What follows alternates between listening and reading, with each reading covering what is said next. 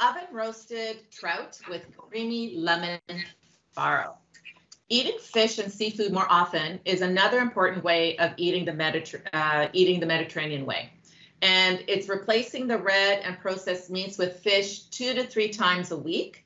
And this supports our cancer prevention guidelines that also recommend that we cut back on our red meat and processed meats.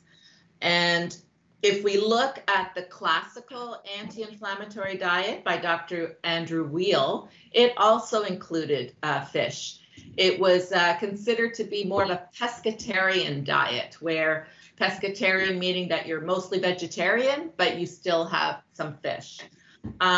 With that said, though, we don't want you to worry if you don't eat fish or you can't eat fish, because just focus on the other healthful foods we're talking about today, and it's all about building your own healthful plan. Over to you, Jeremy. Wonderful. Okay, so we're making, like Daniela mentioned, a really nice fish dish with a farro grain, and farro is one of our favorite whole grains to use. I'm gonna get to that in a second, but first, let's start off with the fish, which is very simple preparation. Just looking for my pen. So we're using some trout. This is just some rainbow trout, but I mean, you can use any fish with this. Obviously, and we're just doing a very, very simple oven roasted preparation for this trout. And what I'm gonna do is add a little bit of Dijon on top. So this is not something I typically do, but I love that little bit of sort of, we'll call it zip, for lack of a better culinary term. It's not overpowering, and as it cooks, it's sort of, you know, it heats up, it's sort of that heat or that overpowering nature of Dijon that you might experience. It mellows out quite a bit, but you get this really, really nice little punch of flavor. And what I like about this as well is it almost acts as like a food glue. So if you wanted to sprinkle it with some like pumpkin seeds or sunflower seeds or like chopped almonds to give it like a really nice sort of crust or crunch on top, you can do that and it would stick right to the top, which is great. I'm gonna just keep it very, very simple. I just have some parsley, that'll stick to the top as well. Make it nice and pretty. And that's pretty much it, nothing too difficult. And I'm gonna throw it on obviously a baking pan or baking tray, whatever you have.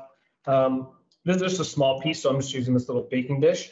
And another little tip to sort of save on the cleanup. You know, one of the earlier presentations today was a wonderful presentation by Manisha talking about cancer-related fatigue.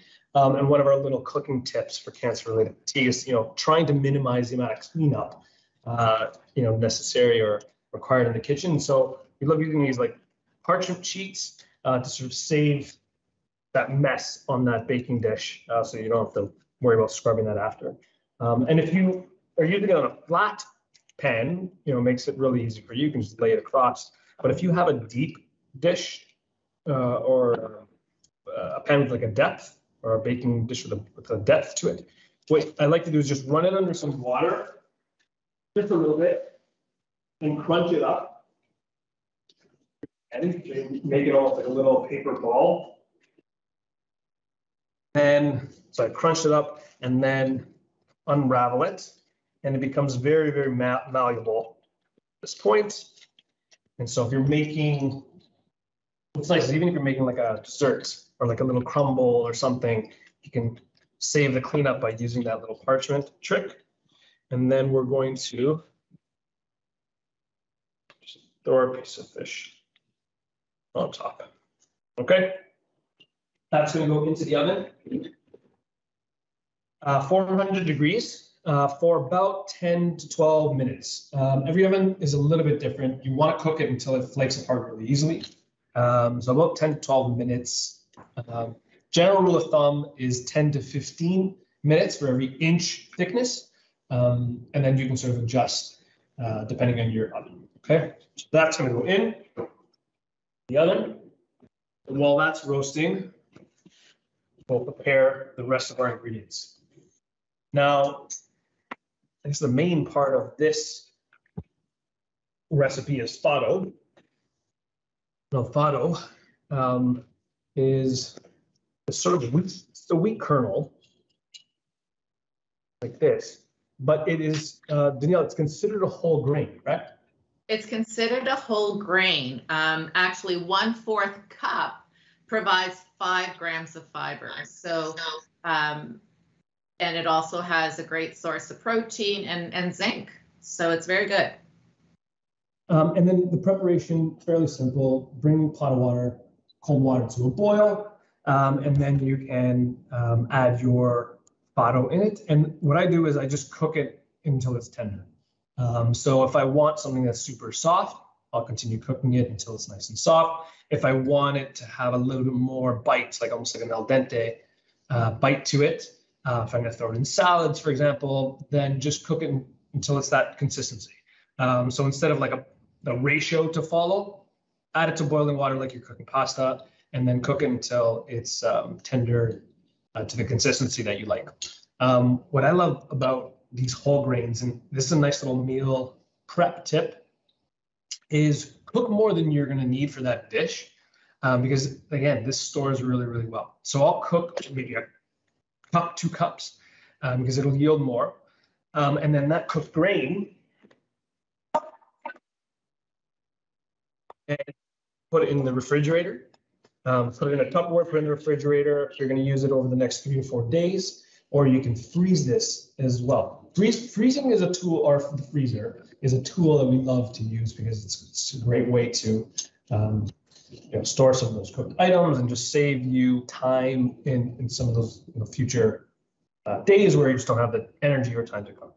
So great way to cook in advance, store or freeze in the fridge, and then we can use in dishes like this one. So, just about the whole grains. Again, that's a plant food, right? And we talk about increasing our fiber intake, and there's many reasons for that. And the most recent reason is because of our gut health, and the gut health and its connection to our brain health and to our immunity. So the fiber, I mean, we've all heard of probiotics, which are the active, useful bacteria, beneficial bacteria, but adding fiber, the fiber is actually not only helping us, it's also helping to feed the good bacteria, the beneficial bacteria in our gut, so that they can work against the chronic inflammation and work to support the immune system. So we're learning a lot about fiber and how it helps with blood sugar control, helps with digestion. You could almost call it nature's broom and natural detoxification of our system. Love it. All right, so we're going to get started with this creamy farro dish. I've got a saute pan, a little bit of a thicker or deeper sauteur pan here, a little bit of olive oil, or you can use grapeseed oil, and medium heat, nothing too aggressive. And I'll start off with some garlic. So I crushed this about a few minutes ago, and you can even just throw it in whole. I'm going to throw it in a little bit thinner, so just thinly sliced. And there's a method to Jeremy's madness, and that's because chopping the garlic ahead of time, at least for 10 minutes, allows the enzyme that's released from the crushing and chopping to develop the allicin antioxidant, an important antioxidant. And then when it's put into the heat in the hot oil, that antioxidant does not disappear, it remains.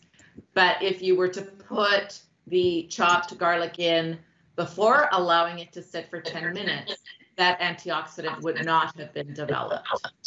And Daniela, that principle applies to onion as well, correct? It applies to onion, anything from the allium family, so like your shallots, your onions, your scallions, right?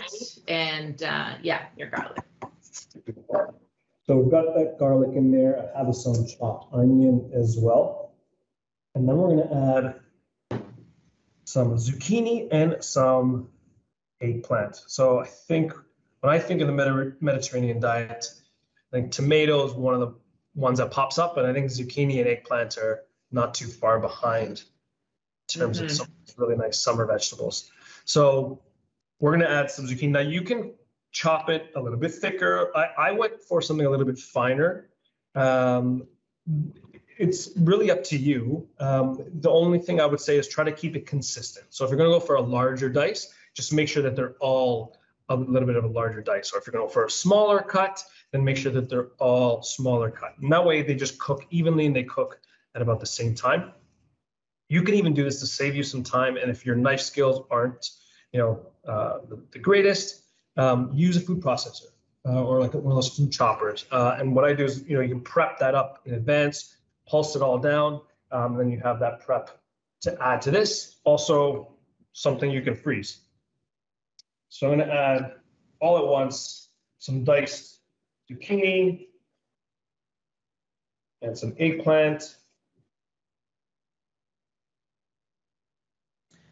The advantage also of prepping it a little bit smaller is that it will cook a lot faster as well. So we just want it to soften. So at this size, it might take like 5 minutes or so. It won't take too much time. So we're going to just stir that through, and I'll add a little pinch of salt at this point. And what that's going to do is going to help to draw out some of the water in the vegetables. That's going to also help with the cooking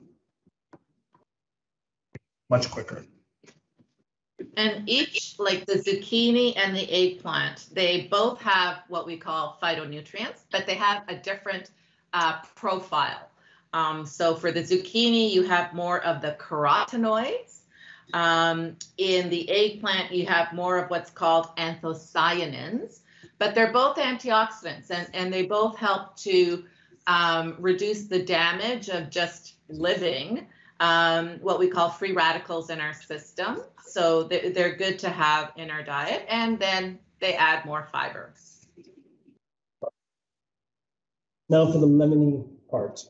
We're using obviously a lemon. No surprises there, but we're going to use the zest and the juice of the lemon. And so we're going to start with the zest. And so what I'm using is a rasp here, or you might have heard it referred to as a microplane, which is the more popular brand name of these rasp. But these sort of fine graters are great at removing the zest on the outside. They're also really good at mincing garlic. So you can take a garlic clove, and if you want it really fine and minced, you can kind of run it through there. Or ginger as well. If you want to do a nice little ginger mince, you kind of run it through there. It's a really great tool to use. And now we have that zest of the lemon, which is going to provide just an immense sort of explosion of lemon. And all those essential lemon oils are in that zest, that outer skin of the lemon. And so this is what, I remember baking when something was baking, usually around the house, and you get that nice little hit of lemon in the air. That's usually because of the lemon zest in the recipe. So it's going to do the same thing in some of these savory dishes. Really, really nice punch of lemon in that. And I'm only going with the lemon zest. The juice, I'm going to save for the end. If I added the juice too early, you're going to lose a lot of that really sort of vibrant intensity, that brightness that you get from like the citrus lemon juice. So lemon, limes, oranges, if you're cooking with them, just anticipate if you add it too early, it's going to mute the flavors a little bit. So I always save it for the end to add that real brightness, that real freshness.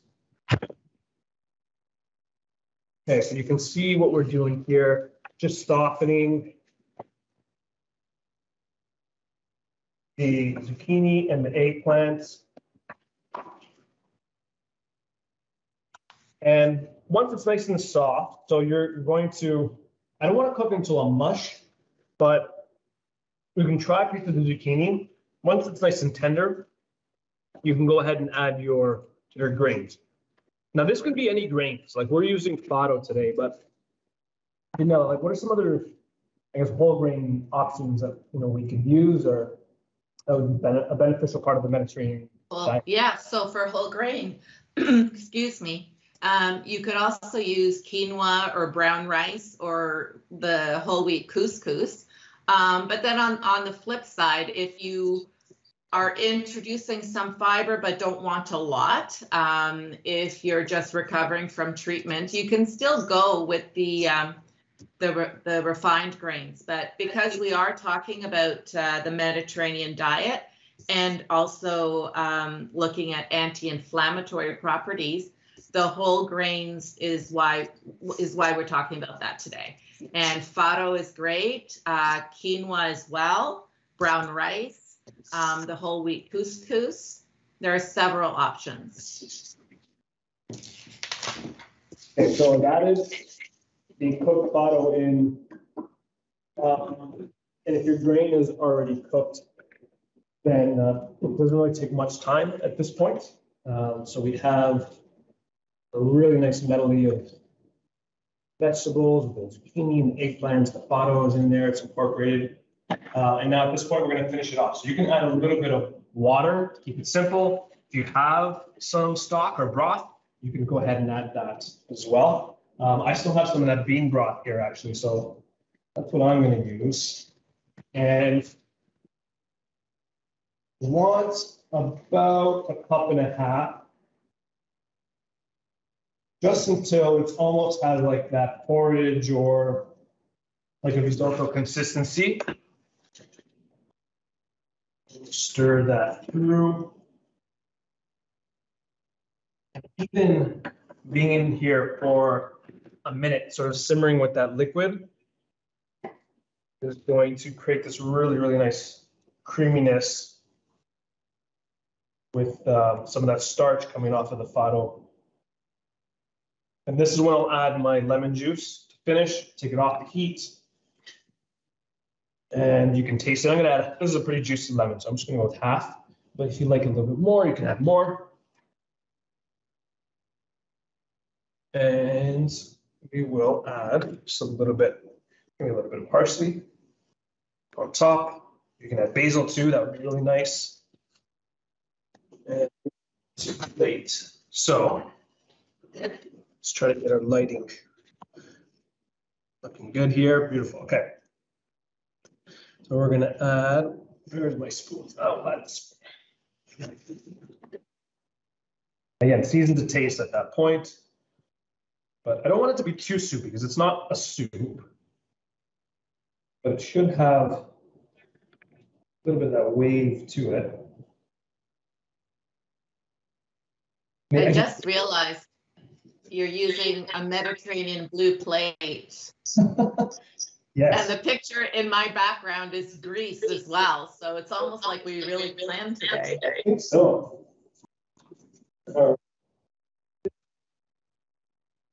Is ready. I did one beforehand, didn't magically change baking plates, but again, at that 400 degrees, a little bit of that higher heat is going to get some really, really nice sort of caramelization and crust on that trout. We'll place that on top. And there we go. There's our oven roasted trout with our creamy lemon farro.